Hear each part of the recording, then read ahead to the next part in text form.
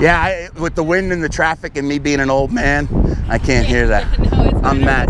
Madison, nice to meet you. We're Nice to meet Christians you. as well. I'm just here for my yearly exam. But At the fertility center? well, he's been my doctor for 8 years. But yeah, he did my stepmom's in vitro, so that's how my brothers were born. So Well, we're here to expose what's happening right now. okay. Do you know that in the process of creating life through IVF, approximately for every baby created, 20 are murdered? Oh no. Yeah. That's why we're here. Oh, Because I see. people think that God, first of all, it's God that opens and closes the womb. Okay? Yeah. All right?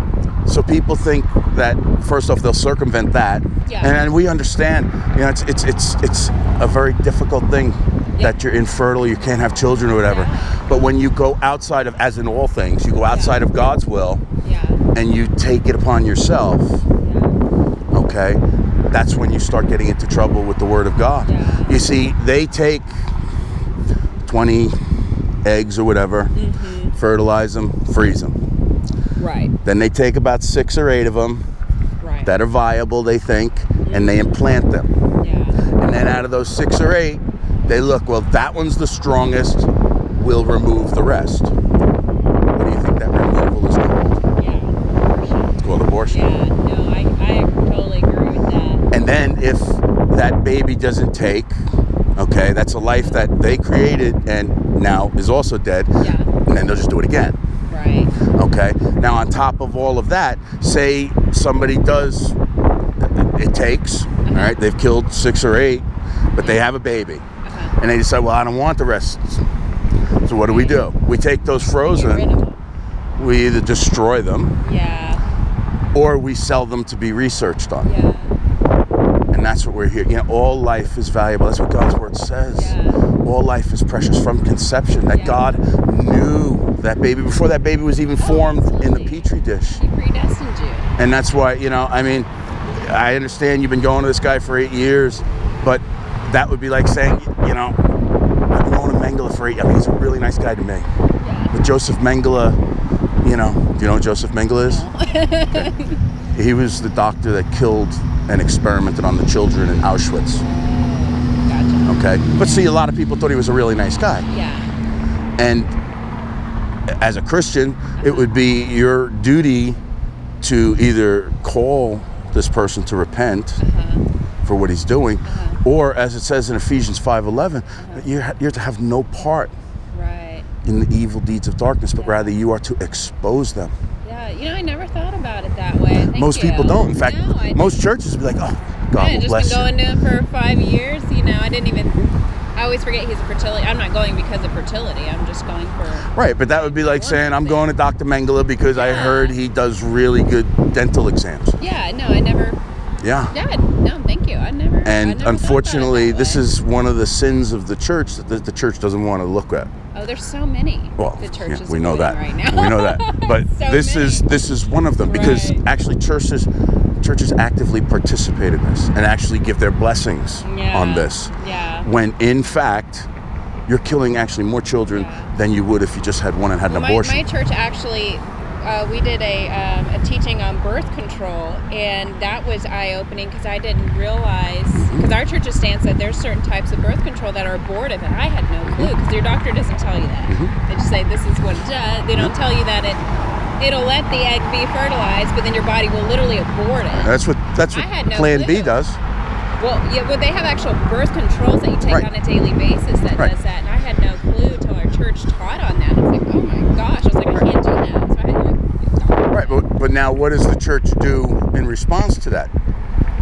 Okay? Oh, either abstain, but well, it was a whole thing of like, Yeah, why but- are you avoiding having children with your spouse? Is it because is it fear? Is fear involved? I mean, they were like, really like, why are you scared to have children? Right. You're on the birth control. And that's understandable. But what I'm saying is your church now knows what are they doing about it. See, like in this, IVF, Yeah. churches not only know, they bless it. Oh, Yeah. that would Yeah, be good. oh, what a Right. blessing from God. Yeah. You know, And at our church, I don't know what they do about it. I know they really push adoption a lot at our church, but I don't know what their stance is on in vitro. But unfortunately, that's a really good point. Unfortunately, more children die. Yeah, you're right. No, you're totally right. For every baby created here, you're looking at probably 20 that have been died because of it. Yeah, because what my stepmom did, they did the same thing. They took some eggs out, like these are the 3 best ones. Put them in. Only one took. Right. After she had my brother, one took. So what happened to the other? She went back, got the rest of them put in just to try. It didn't take, but I do know what you mean, because other women like, oh, I got my baby, I don't need the rest of them. Right. So it's like, you know, it's one thing if it's an act of God. Right. It's another thing when you decide, well, God already, for some reason, is not allowing me to have children, so now I'm going to take it in my hands. Right. And I'm going to do something about it. Exactly. And see, like I said, most churches are okay with that. Yeah. And it's sad. It really is. Look us up. Guys go to? We have a church, our own home church, that we have like families come to. Oh, that's awesome. We're the Abolitionist Society of Little Elm. You can find us on okay. Little Elm in Frisco, and you can find us on Facebook. And yeah, I mean, we stand out in front of the schools every day. Yeah. We stand here. We stand at the clinics. We stand at the churches on Sundays. You know, because it's time that people start actually believing in the Word of God and not just professing. Like this lady here, she was spouting. She wouldn't answer one question biblically. Yeah. And all that means is that all she has done is she's created a God that is good with her. Yeah, there's and such a great deception. Picks and chooses the pieces she likes, and this is my God. Right. And I call him Jesus. Yeah. And I'm saved. Yeah. Unfortunately, that's not how it works. Right. You're either for him or you're against him. That's what Jesus said. Yeah. Well, I appreciate what you're doing, bringing awareness. Well, I really appreciate you coming over and speaking to us. Most people don't, so. Oh, I'm sure they're just frightened. They're well, just like, oh, you're... Well, you know, there's some Christians out there that they're so aggressive and they don't come with the love of Jesus.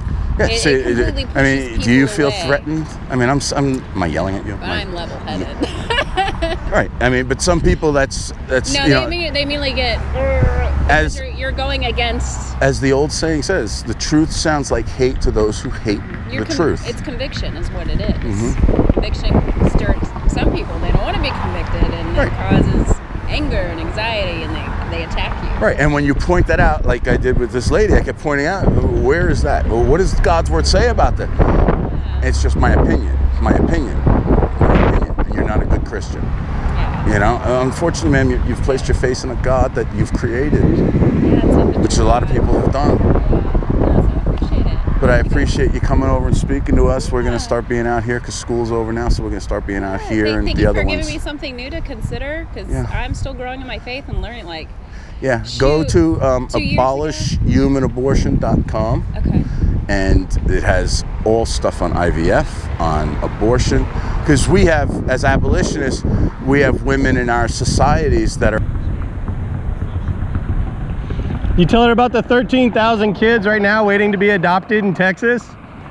Yeah, our church is actually real big into that. Oh yeah? Yeah, can you imagine that? 13,000 kids, but I know, it breaks people my don't heart. want them because they're not babies, you know? I'm Todd. Awful. Hey, no, I know. so. I know. I keep asking my husband. I've been asking for 3 years. Have you thought about adoption? Oh no, I never thought about it. I'll bring it up again. Have you thought about it? No, I haven't. I'm like, come on, babe. I asked you 4 times. What do you think about it? Women have power, okay? Now, there's still the man is the head, but like women have power, right? Yeah. And like we've adopted 6 foster kids. Oh, wow. All right, and my wife was the one driving that. And you know what? After we got 2, when the third one came, I was like, we did good already. Yeah. Like we already got 2, you know, the 3, and then it was like, then CPS came back to us, the sibling family of another 3, and said they're gonna get broken up, and the girl is gonna go into an orphanage. Would you take her? And my wife's like, yeah, we'll take her. So like, if you just start doing it, your husband will follow. You know, like the man's supposed to be head of the house, right? Yeah. But a woman who follows God is industrious, and you know, is like the keeper of the home and does these things, right? The Bible even says, you know, Proverbs woman, you know, she sells in the marketplace, she's a blessing to her husband. And you know what? Those adopted kids have been a huge blessing to me. I mean, like I love them so much, you know? Yeah, my littlest brother is adopted. Yeah. He's precious. So his mom was a crackhead. Yeah. He was all messed up. The sanctity of life begins at conception. Yeah. Well, he brought some good points that I never considered, because I'm not going here for fertility. I'm just going for a checkup. So.